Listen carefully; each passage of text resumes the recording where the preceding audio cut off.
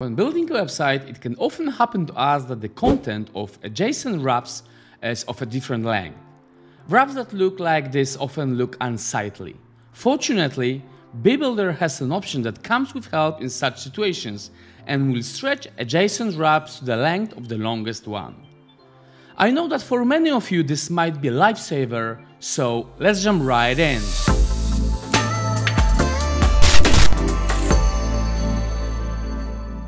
What's up guys, it's Albert from Muffin Group. As I mentioned at the beginning, I would like to show you how to stretch wraps when they are of different lengths.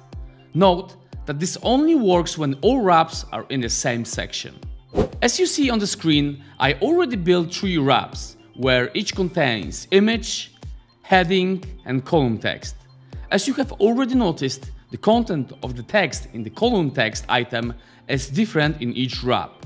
For each wrap and the Advanced Border tab, I set dashed border. What I would like to achieve is to stretch the adjacent wraps in such a way that they visually match the longest wrap. To do this, go to the edition of the section in which the wraps are located, and under Advanced Positioning tab, I have to set Stretch option for wraps vertical spacing. That's it. The shorter wraps have stretched so they look exactly as I wanted them to look. I hope that thanks to this short video, you will be able to arrange wraps much better. If you like this video, I encourage you to watch another video you see right now on my left side, where I've spoken about positioning in the BeBuilder.